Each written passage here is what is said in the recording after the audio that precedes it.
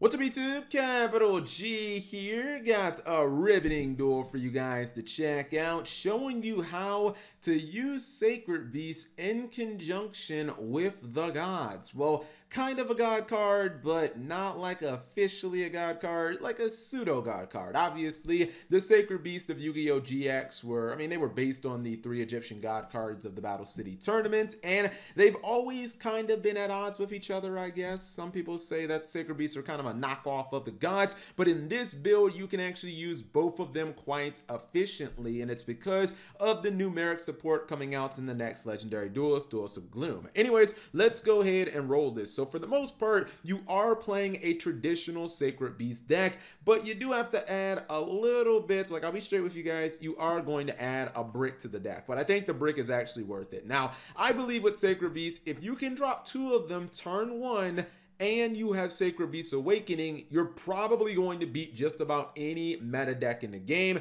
Anytime your opponent tries to summon, you're getting life points, you have negation. He actually has the perfect setup because he has Fallen Paradise, get 2 draws for free, so it's a pot of greed basically, and then you also get protection for your Sacred Beast monster. So this is like the perfect setup, and usually you can get Fallen Paradise kind of like, it's a lot easier to get. You don't even need to run things like Terraforming anymore because your Chaos Summoning Beast just adds it from your deck to your hand if you don't happen to, hard draw. Now, he actually had it, plus he was able to search it as well, so it worked out for him perfectly. And his opponent is playing ABC. He's going to find out the hard way that you just can't really do much when your opponent has the Sacred Beast Awakening plus 2 of them big Sacred Beast monsters. If you happen to have like a board wipe, where you're able to get rid of all their back row, okay, maybe, but generally speaking, when you start trying to activate those important monster effects, like, I don't know, Union Carrier on the field, they're just not going to work. And it gets progressively worse and worse because your opponent is also gaining life points while your monster effects don't work. So usually it's kind of a lock and your opponent can kind of win the game. Turn 1, they have these huge 4,000 attack monsters that can just kill you, plus they also have protection. But he actually is going to turn the spice up just a little bit. So his opponent does have the Nightmare Phoenix, and continuous effects still work. Something like Nightmare Phoenix, where it doesn't actually activate the battle protection, that won't be negated by Sacred Beast Awakening. But if your opponent tries to activate, like, the discard effect to MST a back row, that's not going to work. So he's going to go into beatdown mode. And then this is where the God card side of the deck is going to kick in. He is going to activate the Metal Reflect Slime. And this is the card that I say is technically a brick, but it does have a lot of payoff. And that's because you can trade that in and instantly go into your Egyptian Slime God. Now, some of you guys might be like, well, Cap, how's that different from running this in any other deck? You could do that in any other deck. Well, the difference here is that Sacred Beasts already inherently have a lot of level 10 monsters. So let's just say you wanted to go into something like a rank 10 XC monster, it wouldn't really be a problem. You could just give up your Egyptian God Slime and another one of your Sacred Beast monsters and still be able to keep some of your other Sacred Beast monsters on the field. So you have the rank 10 angle. Also, if you don't want to summon the Egyptian God Slime, you can actually summon like Slifer. Technically, I wouldn't probably do this play, but you can technically, since this is a continuous trap card, you can use this to summon your Slifer as well because, it is a continuous trap. I probably wouldn't go for the second play, but the rank 10 XCs are definitely something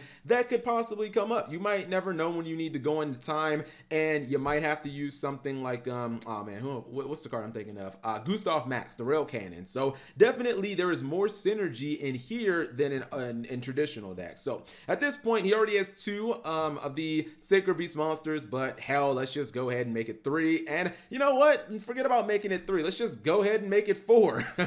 He's actually gonna summon Haman. In addition to that, this guy don't care at all.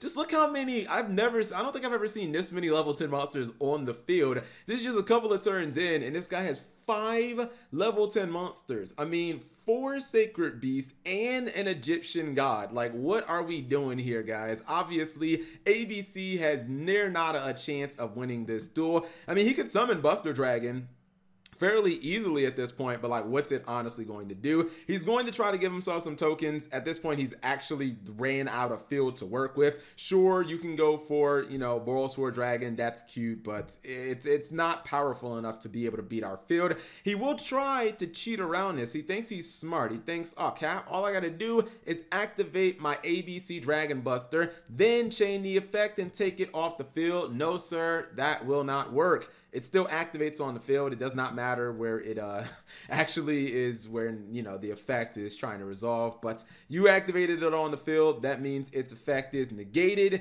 and you get no effect. Obviously, he could kill his opponent during the next turn. Well, no, what I was thinking is that Borrelsword Dragon would still live in battle, but honestly, that wouldn't even matter. He doesn't have enough life points at this point. He has 2,000, and these Sacred Beast monsters do not look happy. Plus, keep in mind, he cannot even target the Sacred Beast monsters on field. Even if Borrelsword Dragon could somehow put all 4 of them in defense mode, which obviously it can't, he wouldn't be able to target these guys anyway because of the Fallen Paradise. So yeah, Sacred Beasts, if you really get them rocking and rolling, I think they're a very snowball-y deck. I think they're kind of predicated on what they're able to do in that first turn. It can definitely be a deck that snowballs hard on your opponent. And then, you know, you can possibly play the Egyptian God Slime in here. It's relatively easy to summon. A very easy to summon card. You just flip over Metal Reflect Slime, and then you tribute that, and boom, you got yourself a 3,000 attack monster, 3,000 defender, and it also opens up the potential of those ranked 10 plays. Anyways, let's go ahead and look at the deck really quickly. For the most part, it is just it's your traditional Sacred Beast build, but you also have the option of summoning the Egyptian God Slime. Now, all the traps in here are just like continuous traps because you want to leave the door open to summon Uriah. I personally think, I've said this before, I think this card's trash. It's the worst Sacred Beast monster by far. This is why, you know, there was Slifer Red.